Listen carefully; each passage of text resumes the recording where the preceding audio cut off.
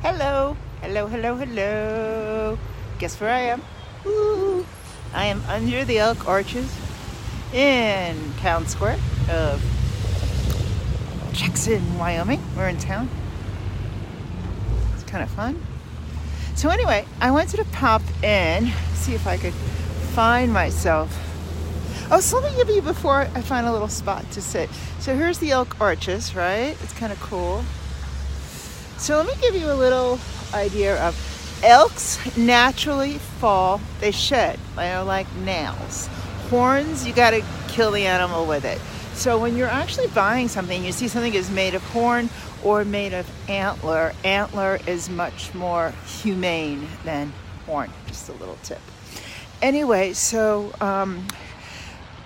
this video is about seeing things with different eyes, and part of it got me thinking, because we've been coming out to Jackson here.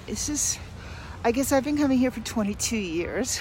My son has been coming out here for 20 since he's a baby, and my husband is the one who's a skier, came out here, maybe 30 years ago, and fell in love with skiing and bought our place out here, which we've hence renovated. So when we come out here, it's a small town, and things are kind of always the same, but they're also really different. Things are changing, stores come and go. It's gotten much more modern than it used to be, and it is a different vibe than it was maybe 10 years ago or 15 years ago, but it still is pretty much, I don't want to get these people in the video, it still is pretty much the same thing.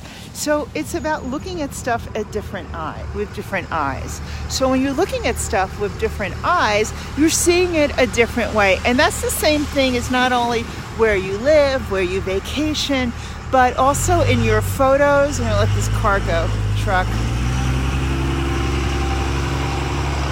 But also in your photos, in your videos, in your brand. So when you're looking at stuff the same way all the time, you don't see what's new about it.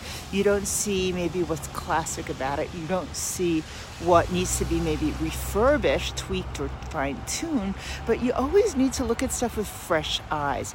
And if you want to learn how in today's super crazy crowded market, how to really stand out and set yourself up in your business and your brand in a snap, like in your photos when you're doing a live video like this, or when you're doing your headshots and your photos and you're being really real and connecting on social media and on your website and all your imagery, and even for me it was my book cover, I invite you to go over to AuthenticSuperstar.com. That's AuthenticSuperstar.com. It's my free 5-day challenge, which won't be free for long, so get over there right now while it is and join me. But it's sometimes we look at stuff and it gets so boring. Like, we look at this one jewelry store that we just passed here when we parked the car, and I'm like, I can't believe that the store is here for that long, and they have the ugliest, dinkiest, trinkety kind of stuff. And as my husband said, well, someone must like it.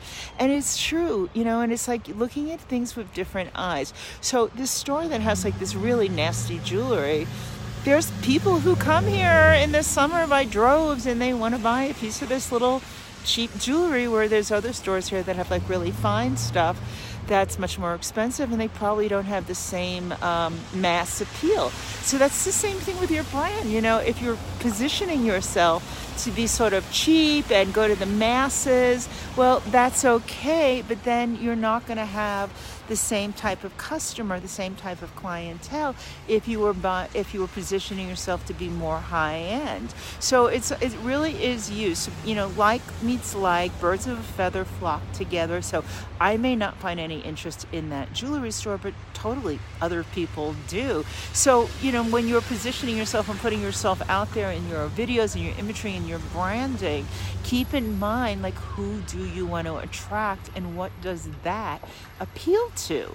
So if you want to know more, then go over to AuthenticSuperstar.com, AuthenticSuperstar.com. I'm more than happy to take you with me for 5 days, and that's about it. Let me try to take a bit here the other way. So that's a little bit corner of town, and now in the park, see, every corner of the park has these antlers. So there's one over there, This is right in the middle of town square.